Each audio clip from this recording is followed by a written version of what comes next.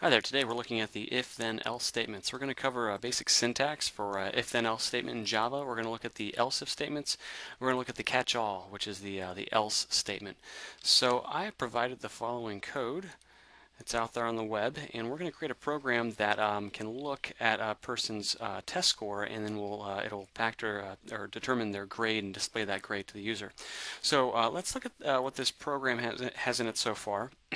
Right now we're using the JOptionPane class, so this is going to be a program that displays information using a window to the user. Here is the class declaration, and here is our main method declaration right here.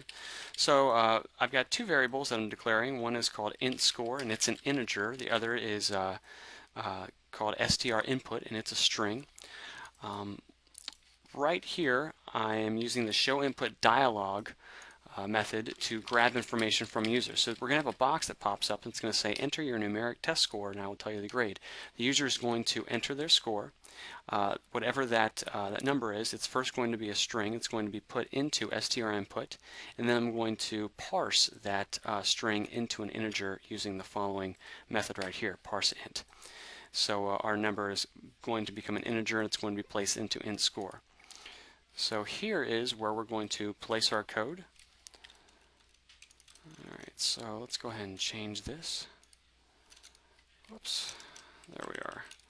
So let's display the grade. So to create an if statement in Java, you just do if, and then you've got parentheses, int score is less than 60. So any grade that's less than 60, that's going to be an F. So we're going to say JOptionPane dot show message dialog, and we're going to say null, comma, your grade is an F. Alright, the next statement we're going to do is going to be an else if statement. Again, I've got my parentheses, int score, and right here we're looking at all the grades that are going to fall into the D category, so those are grades that are less than 70. So JOptionPane.show message dialog null, your grade is a D. Oh, looks like we got a little mistake right here. Let me go ahead and get rid of that. There we are. And let me fix this right here. Excellent.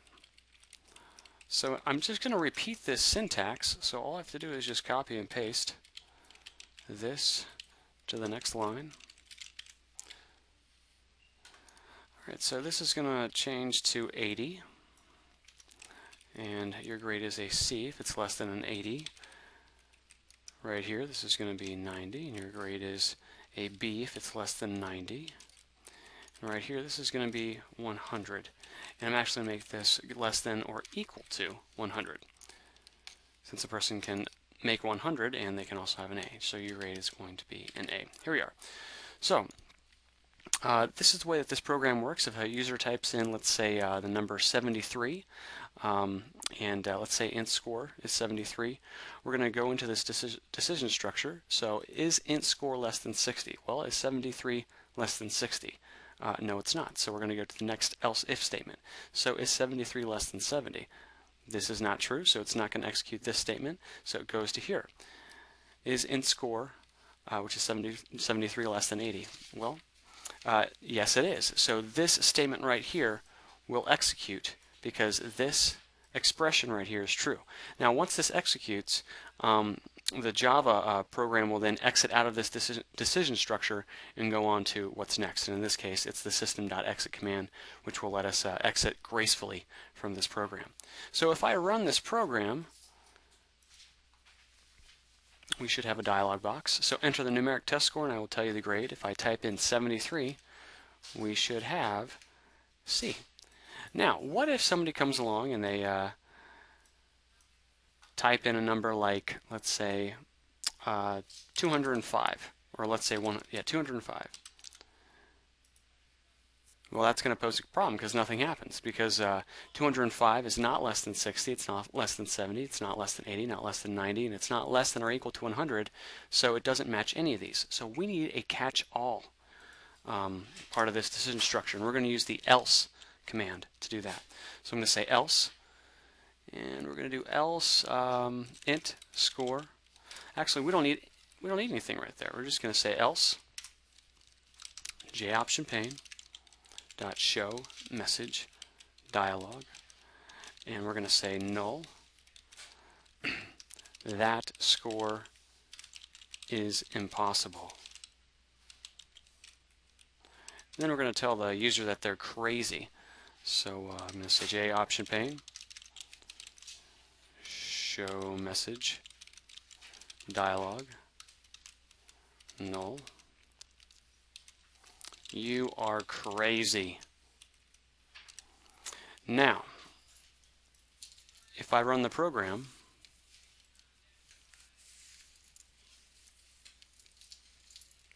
enter your numeric test score, and I will tell you the grade.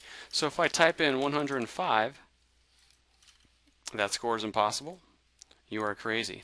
But we've got a problem here, because notice if I run the file, and let's say I type in 73, your grade is a C. You are crazy. So you are crazy is showing up regardless if I type in something that's 73, that would show this statement, or if I type 105. Well, why is that? This is why.